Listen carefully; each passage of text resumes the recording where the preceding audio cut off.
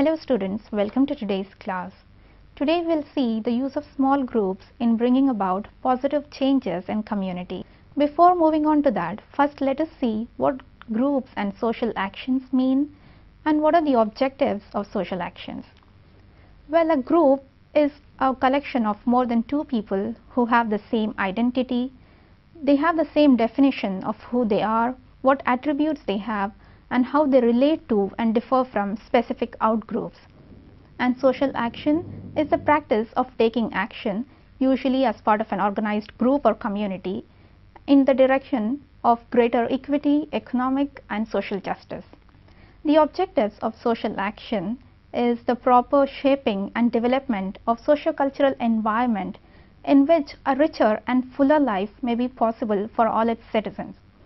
Mishra in 1992 has identified the following goals of social action, which includes the prevention of needs, solution of mass problems, improvement in mass conditions, influencing policies and programs, and introduction of new mechanisms and policies, redistribution of power and resources, and improvement in health, welfare, and education. Now, why should community psychologists engage in social action? Because social action empowers and energizes populations that have traditionally been powerless or haven't understood their potential for power. And it unifies communities and demonstrates to the world that communities are a force to be reckoned with. And social action could motivate people to take positive action that can lead to long-term social change. And it can be the beginning of a process that would end in a more unified, larger community.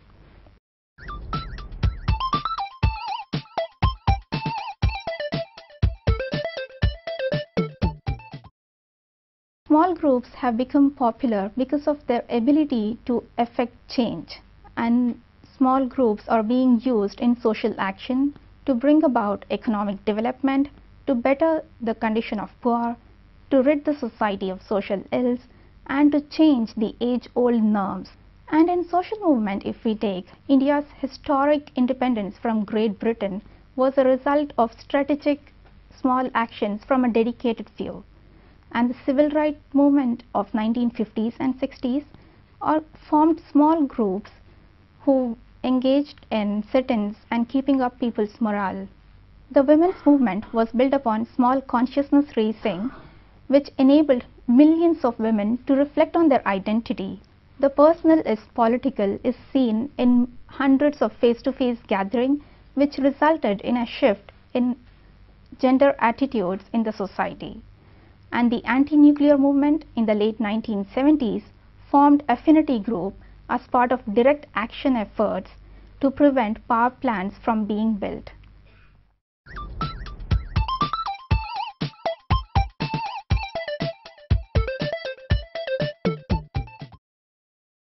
Situations requiring small groups intervention are as diverse as the source of oppression and suffering.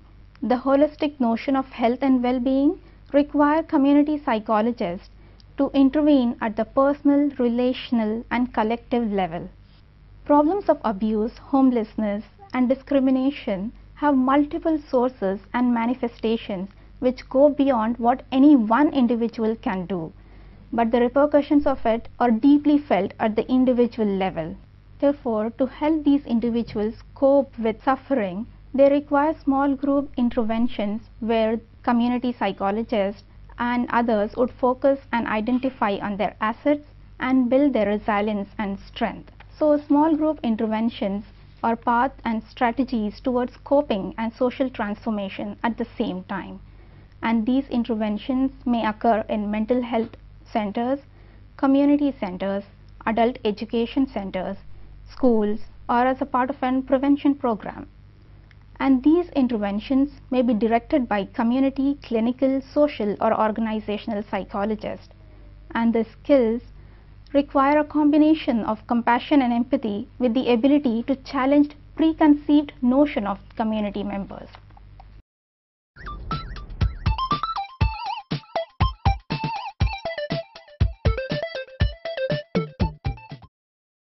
People's needs are determined by the situational context in their lives. So, community psychologists find it difficult to have set of values before they meet the people and understand their problem. If we take the example of victim of abuse, during certain phase of their recovery, they may need more compassion than assertiveness and self-determination. They may not have the emotional strength to deal with the abuser or with the members of society who re-victimize them. After a period of reflection and participating in self-help groups, they may be ready to fight and help those who have been equally victimized. So the questions that community psychologists face when they do not have predefined values are, what does this individual need right now? How his or her needs would change over the course of the relationship, and they determine this in collaboration with the group and the individual they work with to bring about positive change. Now, having understood how small group interventions work and the values, let us see how the small group interventions are important. At the personal level, research has documented some of the beneficial aspects of counseling and therapies, which include better coping, enhanced self-concept, increase in self-esteem, improved life satisfaction, etc. And at the relational level, small group interventions could bring about positive outcomes in improved relationships, balanced group dynamics, and taking part in decision-making process of oneself and others.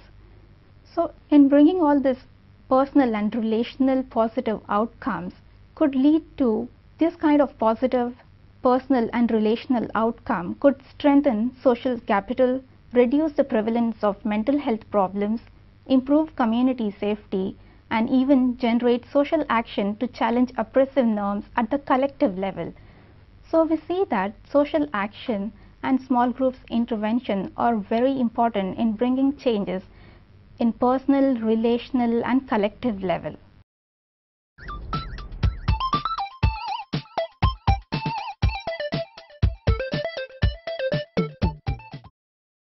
People who are effective changers go through identifiable stages which could be applied to small group work, and these stages include pre-contemplation, contemplation, preparation, action, maintenance, evaluation, and follow-up. In pre-contemplation, the group needs to review its origin and aim. In cases where the group is mandated, as in patients in psychiatric hospital or youth in court-ordered treatment, there may be feelings of animosity towards the leader or community psychologist. So community psychologists need to clarify feelings and legitimize group's existence. And group work also requires some contemplation with respect to values and working principle. So the group need to refine and define areas of work, establish principles for working together, validate misgivings and hesitations. And it's useless to say how important this stage of preparation is. Change is hard, and people would not go for change without concrete plans and achievable goals. So this need that the group devise plan for achieving personal and group goals. And coming to the stage of action, people need a great deal of support to experiment with new ways of being and relating to the world. Groups can act as a powerful resources in bringing about positive change or getting rid of undesirable ones. And literature on mutual help confirms that empowerment often grows out of social support and solidarity, but there could also be norms of conformity that could suppress creativity, and power dynamics can further oppress vulnerable members. Therefore, attention to the entire process is crucial in all the stages of group work. And planning for action without having a plan for maintenance is a recipe for failure. But groups can be powerful in creating norms of accountability. If we take Alcohol Anonymous group, create powerful pact among its group which helps members in abstaining from alcohol. And groups should develop norms and procedures to sustain and institutionalize change either in people's behavior or social changes. Now, in group work, evaluation is also essential, and group should not leave its evaluation to be dealt at the end, because there may be animosity or differences in opinion among group members which has to be identified, for which community psychologist and the group should ensure that there is a friendly environment where they could express their feelings and sort out any issues. And the last stage is follow-up. Part of maintenance and evaluation is follow-up. Setting dates for reviewing new practices, assigning roles for championing new procedures, animating processes that keep an innovation alive are all parts of follow-up. So group should institutionalize procedures to help group members to remain accountable to each other. Therefore, for the successful small group interventions, community psychologists and the workers should make sure that they follow all the stages of implementation smoothly.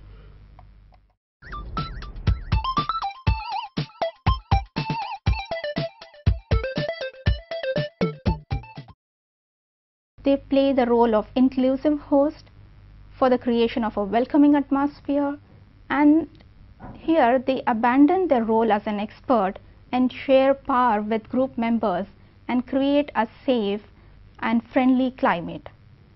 They also play the role of a visionary to expand the realm of possibilities and to establish values and principles to guide the work.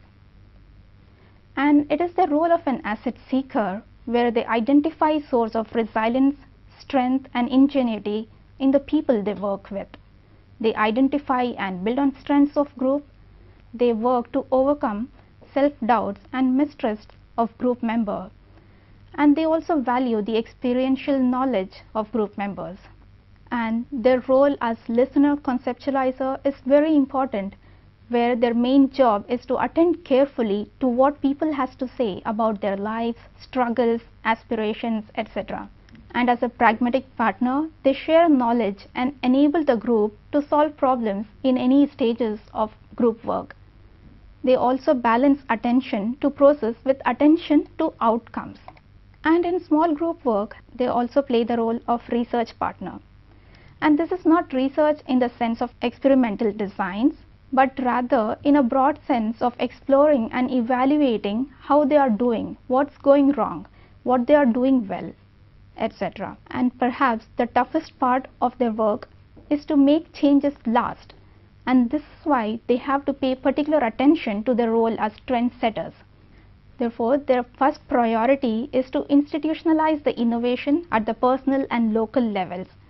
And once that has been accomplished, it's important to take the message to other communities and groups.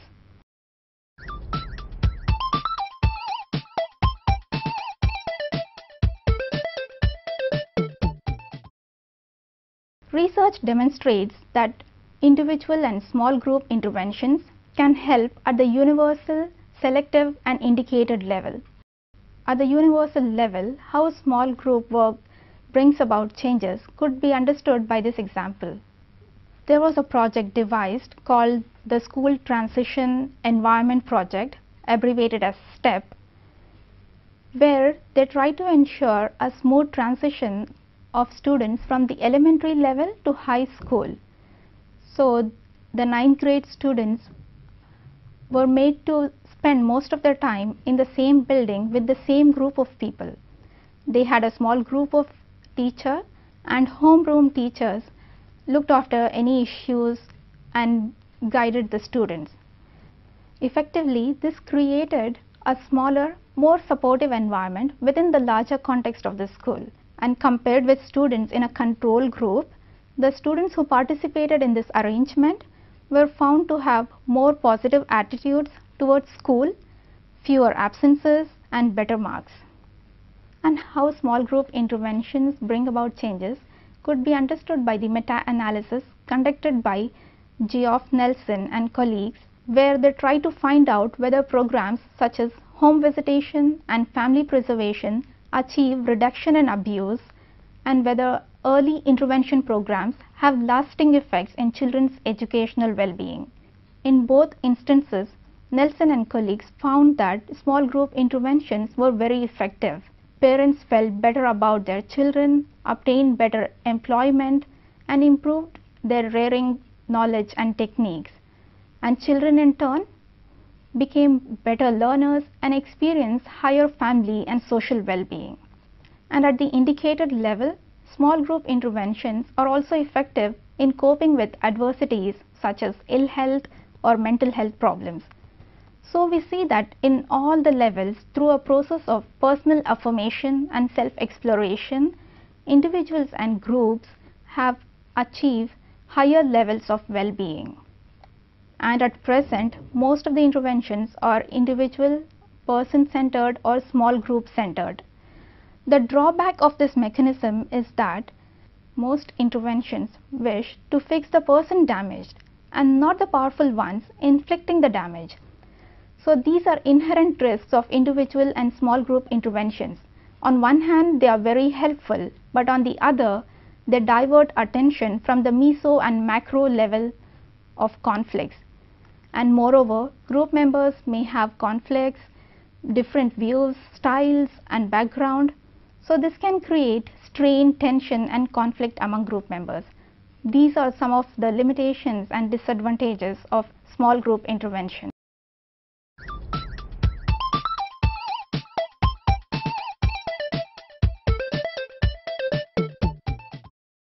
Let us now quickly take a look at some of the critical issues that influence mass mobilization and achievement of set goals through social action. If we take empowerment, community psychologists should ensure that in the process of social action, the group whose cause is being advocated gets empowered and develop the skills and strengths to gain access to common resources for the development of the community.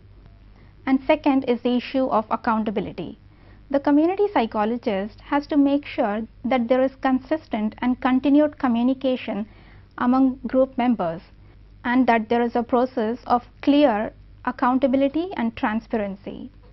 And for any interventions to succeed, community psychologist has to build right alliances, because social action process calls for participation of various stakeholders for the cause or issue.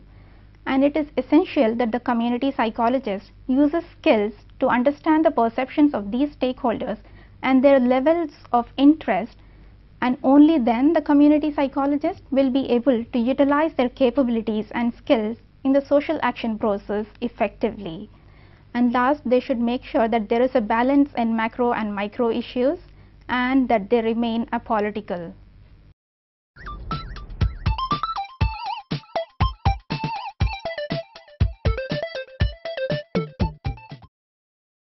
So having seen how small group interventions work, the values, their importance, now let us see some of the small groups that are functioning in our society and are contributing significantly for its better functioning. If we can take the examples of Alcohol Anonymous or Parents Without Partners, Lost Transition Group, Separation Divorce Support Group, or groups for people who do not have a problem themselves but who have a family member with a problem.